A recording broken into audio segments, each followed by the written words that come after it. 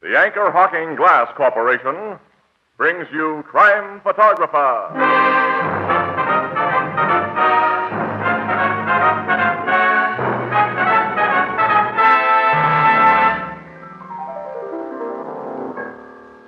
Casey, Mr. Marvin, all week I've been seeing the kids going back to school. Ah, school days, dear old school days. Education's a wonderful thing, all right. Sure is, Mr. Marvin. I didn't get past the fourth reader, but I learned something awful important since then. What was that, Ethelbert? You tell him, Mr. Marvin. Why, Anchor Hocking is the most famous name in glass.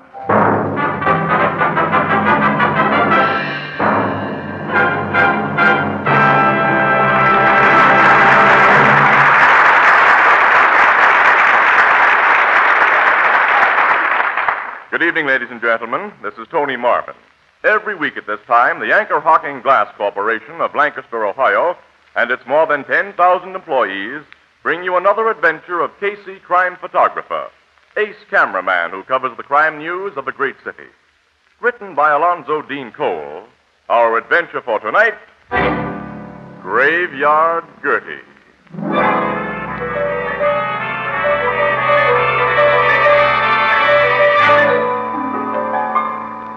Night, cold and dark. A road on the outskirts of the city, a dismal road. On one side, it's flanked by dilapidated, grimy houses, billboards, and vacant lots strewn with rubbish. On the other side is a cemetery. A familiar, battered-looking car approaches, and as it draws near... I can't figure out that new rattle, Annie. Listen to it. I've been listening. But, Casey, this poor old jalopy makes so many strange noises, it's hard to tell. Now, this is something new, Annie. Sounds like the battery support. Well, I'm going to pull up here and see if I can locate it. Oh, you picked a fine place to pull up. In front of those cemetery gates. Oh, graveyards don't bother me. Well, I don't like them. Especially at this hour. It's almost midnight, Casey. You see any spooks climbing out of the ground at the stroke of 12, Annie? Give a whistle. Here's what rattles. What? The license plate. There's a bolt all ready to fall out of it. Is that all? Yeah. Say, Annie, open the glove compartment, will you? And give me the pliers. The flashlight, too. Give me that. Yeah, okay. Yeah, here That's it. Huh. Won't take a minute. Midnight. Uh-huh. It's a good thing I stopped when I did. Another mile and this bolt would have fallen out. Hey, Casey. Huh? Something's moving among those tombstones. What? Where? Back there. I see. Behind that mausoleum. Yeah, coming this way. It looks like a woman. Hey, it is a woman. Yeah, I suppose so, but she seems to be just floating among those graves, Casey. Floating, Annie. Nuts. She's simply walking very slowly and weakly. Well, why should any woman be walking in a graveyard at this time of night? Well, how should I know, Annie? Hey, Casey. What? The woman's figure, it sank out of sight behind that tombstone. Yeah, so it did. Now, it looked as though she went into the ground. You know darn well she didn't, but I'm going to find out what she did. Hey, Casey, don't leave me alone here. Come on with me, then. Into that cemetery? Naturally. Well, okay, but I don't like this. Now, just open the gate. Careful, now don't stumble over one of these footstones. Oh, Casey, I don't like it here. At your age, Annie. Yeah, but... There's the tombstone where we saw her. Yeah, there's something behind it on the ground. A horrible black shadow. Hey, that's much more than a shadow. That's an old woman. What, a real woman? Yes, a live one, too. Hey, come here. Yeah? Annie, I think she's fainted. Oh, Casey, she's terribly old. She's coming, too. What? Who are you? Oh, take it easy, Mother. We saw you fall down in here. We came to help you. I guess I had one of my spells. Ain't so young as I used to be, and sometimes my heart... Rest is what you need right now. Yeah, we'll take you home. Home? And see that you get into a warm bed. This is my home here. Huh? This cemetery? Yes, got myself a nice place here. Fine place. 8 by 4. Oh, Casey. It's all paid for, too. I got a deed for it. It's mine. It's a beautiful grave. Well, I hardly think it's your home right now, Mother. It's my real home because I own it. I come here every day and every night to look at it. Oh, I see. My home. I'll be moving into it soon. Yeah, well, not tonight, you won't. All right, now I'll carry over the car. Annie, open the door, will you? Oh, yeah, sure. There, now I'll put you right here in the back seat, Mother. lie back and relax. Much obliged, young fella. Yeah. You're a nice boy. Thanks. You're welcome, Mother. Now, if you'll tell us where you live, we'll take you home. Live? Oh, yes, the place I rent. Kingsburg, just down the road a piece. All right. You point out the house when we get to it. I will. Will there be somebody there to take care of you? Somebody to... Oh, yes. Roger will take care of me. Oh, he's your son or grandson? No, Roger ain't no relation. He's just a friend. Best friend ever had. When he asked you two to come in and meet Roger. Well, that's fine. When we meet your friend Roger, I'm going to tell him not to let you wander around cemeteries this time of night. You can tell Roger anything you got a mind to, young fella. But he won't hear you. Huh? Oh, you mean he's deaf and dumb? No. I mean he's dead. Huh? Dead? That's right. Folks never suspected when they meet him first. You wouldn't if I hadn't told you.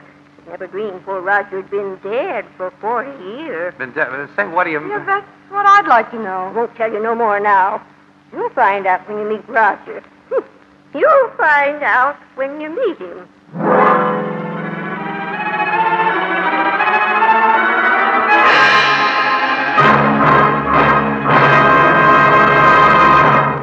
Our story will continue in just a moment. Is that good? Beer right from the bottle. Ah, yes, indeed, Alex. Beer right from the bottle. And that's the only way to serve beer. Beer in glass bottles. For glass and glass alone can bring you beer that's brewery bright. Beer as it's meant to taste. Well, what about this bottle, Tony? It's a new kind of bottle. The Anchor Glass one-way, no-deposit bottle. You mean I don't have to take it back to the store, eh? No, sir. I don't have to pay any deposit. Not a cent. The Anchor Glass one-way, no-deposit bottle is so light, so compact, so inexpensive to produce that you pay no deposit of any kind. Never bother about empties. When it is empty, dispose of it as you would any other food container. And let's not forget, Tony, that this no-deposit container is made of glass. And glass never affects the taste or flavor of beer or ale. No wonder the Anchor Glass one-way bottle is sweeping America. Yes, Alex, for a perfect flavor, demand beer in glass bottles. For extra convenience, demand your favorite brand in the new Anchor Glass one-way, no-deposit bottle, a product of Anchor Hocking. The most famous name in glass.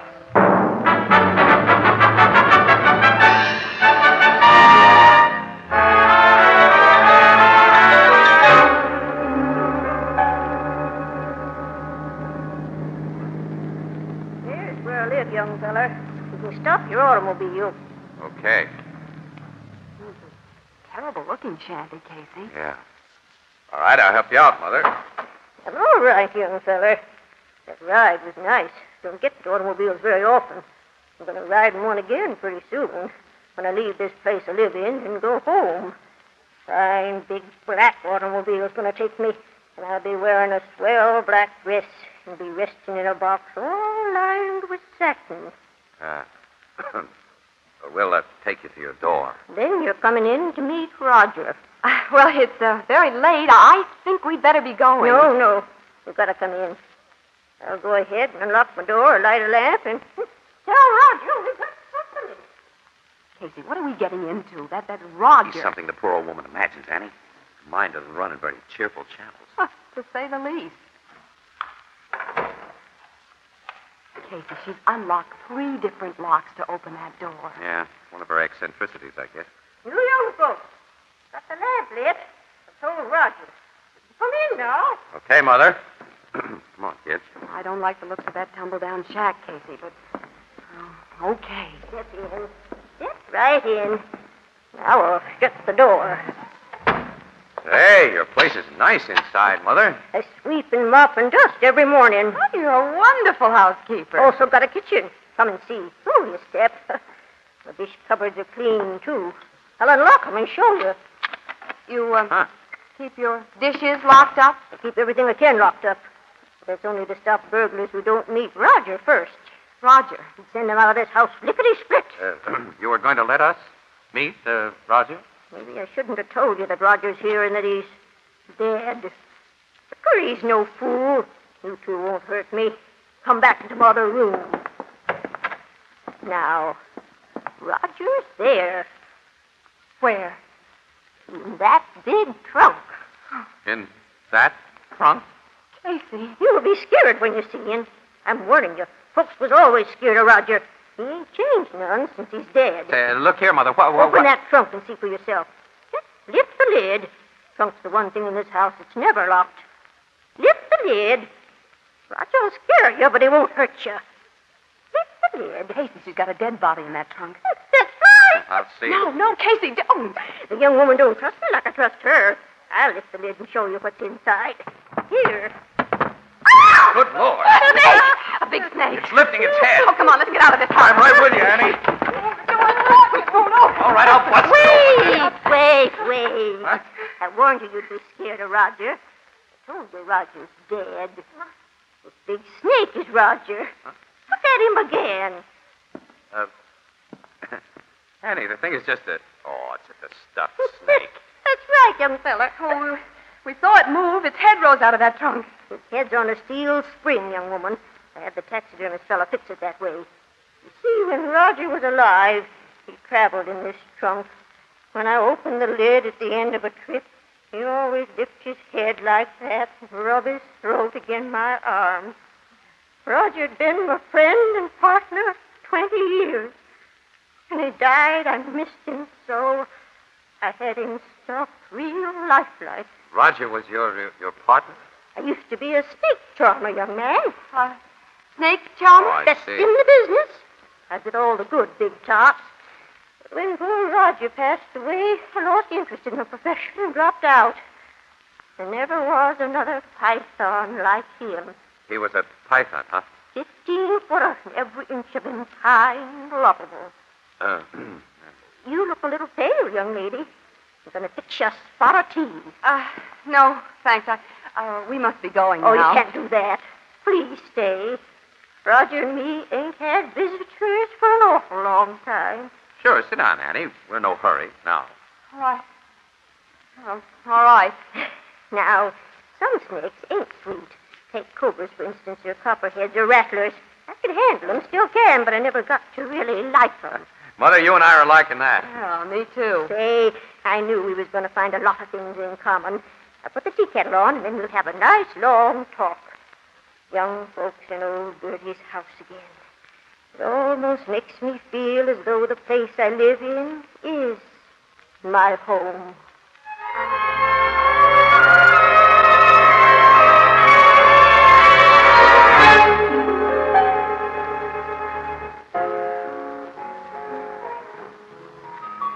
You and Miss Williams stayed up half the night with that old lady, huh, Casey? Sure did. We got a big kick out of it, too, Ethelbert. She had so many interesting things to talk about. Old circus days and the gay 90s. And it was a wonderful evening. Outside of Roger. Oh, now, don't mention him. I'll never get over that shock. That snake. Poor old woman living alone with a stuffed snake. Yeah, and wandering around that cemetery. You know, I found out that people in the neighborhood call her Graveyard Gertie. She's had nothing to live for except the prospect of a decent funeral. You say she's managed to put enough dough away for that? Yeah, skimped and saved a few dollars here and there. Casey sold Burke, our city editor, on the idea of playing old Gertie up in a Sunday feature for which she'll be paid. Paid? Sure, for letting me take pictures and for giving Miss Williams an exclusive interview.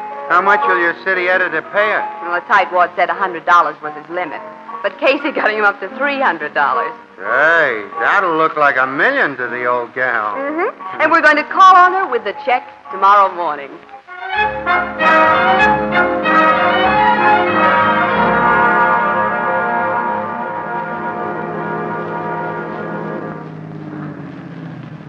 Well, here we are, Annie. Uh-huh. Well, I'll go ahead and knock at the door while you get your camera and supply case. Okay, Annie. My stuff's all here in the back seat. I'll be with you in a second. Gertie? Gertie, it's Ann Williams. She doesn't answer, Casey. She must be out. Oh, well, I'll try the door. It's not locked. Well, then she's inside. She wouldn't go away without locking up. Push it open. Yell again. Yeah, okay. Casey, look. Huh? Hey, somebody's been tearing this place Oh, apart. the bureau drawers are all pulled out and those cabinets are open. Stuff's strewn all over the And floor. Roger's trunk is open. Ooh, that awful head sticking Well, out. never mind the stuffed snake. Where's the old lady? Oh, she's not in this room. Wait, I'll look in the kitchen. Yeah, okay. Oh, she's not in here. Annie, these kitchen cupboards have been opened, too. Look, everything she kept locked has been unlocked, Annie. Nothing broken open. Oh, she wouldn't give up her keys unless... Unless... Yes. That's what I'm afraid of. Oh, Casey. I don't see any blood stains. No sign of a... Wait a minute. Hey, look here on the floor. Yeah, a piece of mud. That's clay. Well, don't touch it. It may be a lead for the police. Yes. Yeah, the cops don't like to find things monkeyed with. Annie, go find a phone. Call the cops. Get Logan. Well, Captain Logan's Homicide Bureau. We have no murder to report. I've got a hunch, Annie. Get Logan.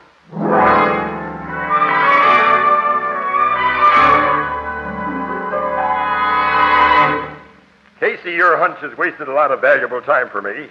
My guys have searched every inch of this neighborhood, and there isn't a sign of that old woman or her body. Where do they go over that cemetery, Logan? She walked in there every night. They've looked behind every tree and tombstone. You had no business to call me in on this. Before the homicide squad can go to work, they have to have a dead body. Yeah, sometimes I think they got one for a captain. Oh, yeah? Look, Logan, that old woman wouldn't have given up her keys without a scrap, and she was too frail to stand a scrap. Well, there's no evidence there was a scrap. This was a case for the precinct cops and Missing Persons Bureau. I'm going back to headquarters. Okay, smart guy, go ahead. But my hunch still says this is a murder case, and I'm going to prove it. Yeah, so long, Miss Williams. Goodbye, Captain. Looks to me as though you'd put yourself out on a limb with him, Casey. How are you going to prove this is a murder? Well, maybe I did talk a little too big. He got me sore. Piece of mud must have come off the shoe of whoever ransacked this place. But how did it get on his shoe? Well, how does anyone get muddy In shoes? the cemetery. Annie, let me think, will you? Old Gertie had so many locks and bars around this place that the neighbors probably figured that she had dough hidden here. So someone in the neighborhood laid for her, huh? Somebody who was familiar with the neighborhood and her habits. He killed her. According to your hunch. Yeah. Be quiet, Annie. Okay. Took her keys. Hit the body. Place unknown. Huh? I didn't say anything. Oh. And he came to this shack and searched for the dough that he thought was here using Gertie's keys. And he didn't find what he was looking for in a locked place, so he lifted the lid of that trunk that wasn't locked. And the head of that stuffed snake popped out. Yeah, the burglar reacted, Annie, just like we did when we first saw Roger. Only he got out the door, slammed it behind him, and kept going. Wait a minute. There's one place it's a cinch that burglar didn't look. And that's inside of Roger's trunk. The burglar thought the snake was the real McCoy and ran out. Annie, let's see. I'm right. Look. Hey, there's a metal box in the bottom of the trunk. Roger's coiled around it. A big cash box with a locked lid. Old Gertie did have money hidden here. If she did, it's in this box. Annie. Yeah? I think I see a way to prove that Gertie was murdered and to get whoever did it. How? Whoever used that old woman's keys still has them. And still wants the dough that he didn't find. Well, I don't see how Annie, go back to the office and tell him I won't be in for quite a while. Well, what are you going to do? First, I'm going to pay a visit to the sexton of that cemetery down the road.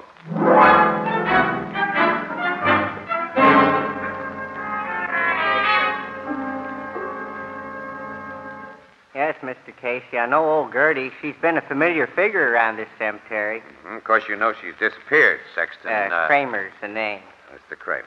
Yes, the policeman who searched the grounds told me what had happened. They found her yet? No, they haven't. But they figure she's okay. She just wandered away. I sincerely hope they're right. Yes. My paper was about to publish a story on the old girl. Is there anything that you could tell me, Mr. Kramer? I've already told the police all I know, which is really nothing. Well, maybe some of your workmen, the grave diggers, for instance. Maybe they could give me some dope on her. Well, you might talk to them. You'll find most of them working at the northeast end today. Oh, well, I'll look them up and get acquainted. Was there a burial this morning? 3 of them. 3? Yes. Why do you ask? Oh, I just wondered how business was. Manner of speaking. I'll tell you a funny one. If a burglar killed that old lady, he didn't find her money. Didn't? I think the money is in a locked metal cash box beneath a big stuffed snake she had. Big stuffed snake? Uh-huh. Well, thanks for your courtesy, Mr. Kramer. I'll go out and talk to your grave diggers.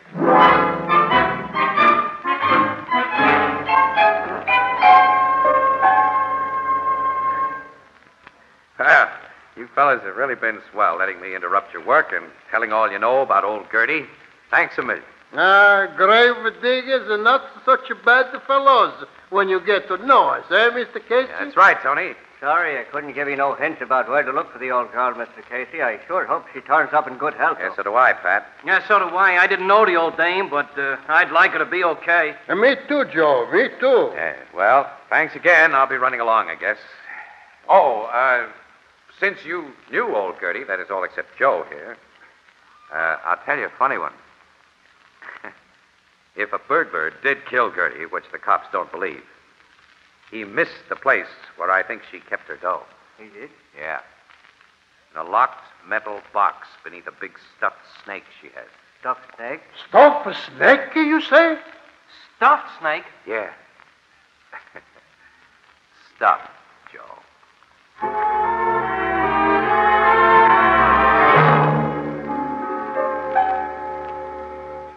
Casey, what makes you think the murderer will come to old Gertie's house tonight? I invited him to come. See, I talked to him today.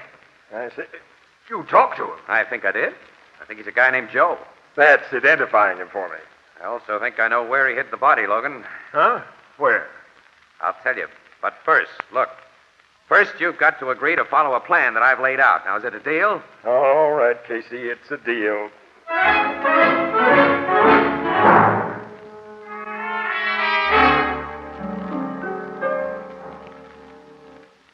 Your big scheme has worked out swell so far, Casey. We've now been enjoying the discomforts of old Gertie's 2-before kitchen just 4 hours.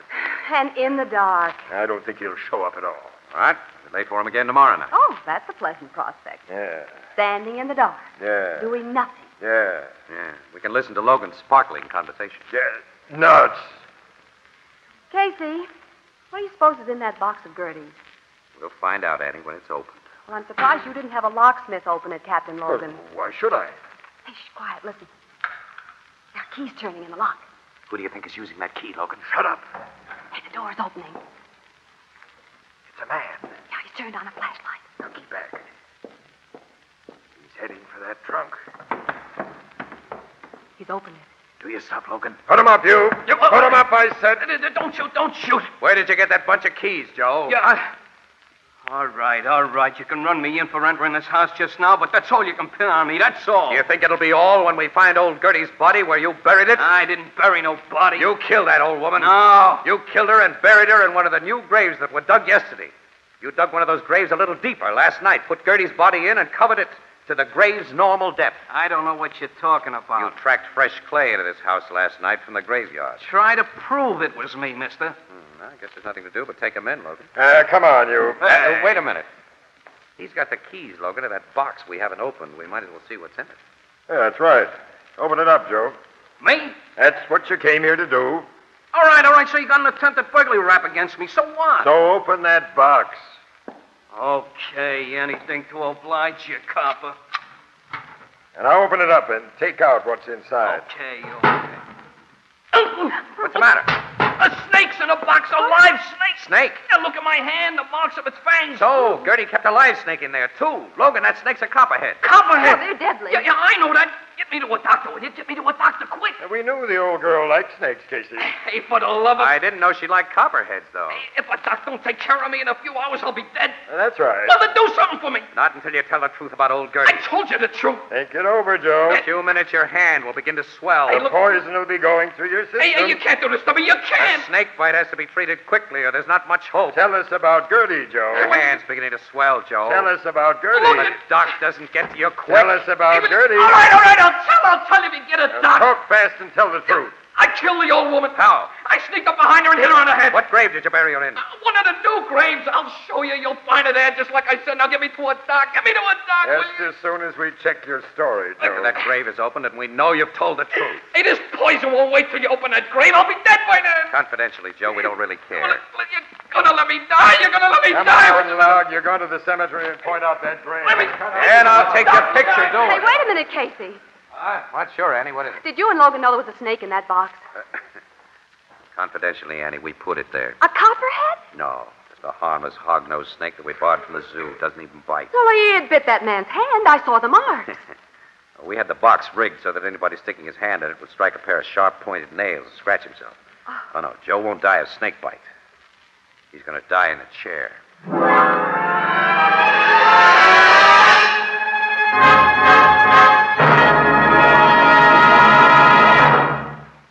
join the crowd at the Blue Note in just a moment. Here's an interesting experiment. Take a sunburst crystal pitcher, set it down on a fine linen tablecloth, and then ask anyone to guess what this pitcher should cost. Well, guesses would run up to very large sums of money, many, many times as much as this sunburst crystal pitcher actually costs. Yet, believe it or not, you can buy this beautiful 2-quart sunburst crystal pitcher for only 50 cents, or slightly more in distant cities. It has the same diamond-like sparkle you see in the most costly hand-cut crystal, the kind of crystal that's handed down for generations as a family heirloom. Yes, here is truly an amazing bargain, a really great value. Now, you'll find this sunburst crystal pitcher and other equally great sunburst crystal values at any retail store selling household glass. Ask for sunburst crystal by name. You'll recognize the traditional sunburst pattern immediately. Sunburst crystal is a product of Anchor Hocking, the most famous name in glass.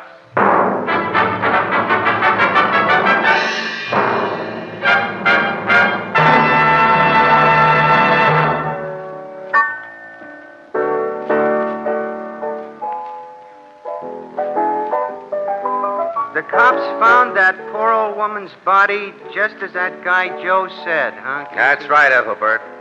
Which means that Joe's all washed up. What was in that box before you put the harmless snake in it, Casey? All of old Gertie's wealth. Huh? Yep. An old photograph of Roger when he was alive, the deed to Gertie's burial plot, and an undertaker's receipt for the funeral that she'd paid for in advance, and a $10 bill. Gee. And she's getting that proper funeral with trimmings. The $300 check that we weren't able to give her is buying her a nice monument. Well, she'd like that. Yeah, she would. Say, Casey, what's going to be done with Roger, that 15-foot python in the trunk? Oh, say, I'm glad you mentioned that, Ethelbert. Oh, we almost forgot. Gertie made a will the day after we met her, which leaves Roger, trunk and all, to Annie and me. What are you going to do with him? Say, bartender, is there a guy around here by the name of Ethelbert Gibson? Oh, yeah, that's me. What's on your mind? I'm from the express company. I got a big trunk outside for you. Where do you want me to put it? Come on, Casey. I think we'd better go. Yeah, so long, pal. So Huh? long. Wait, you mean a trunk? Well, what am I going to do with it? Say, you can't do this to me.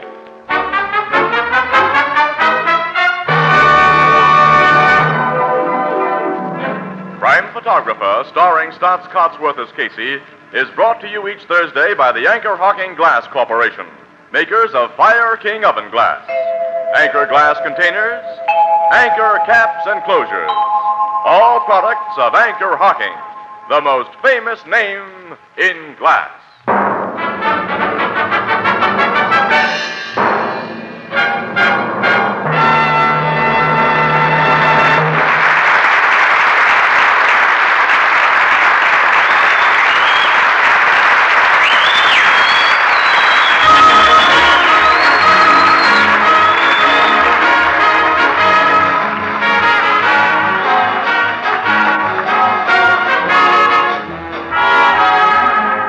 Photographer is directed by John Dietz. The original music is by Archie Bleyer, and the program features Miss Jan Miner as Anne and John Gibson as Ethelbert.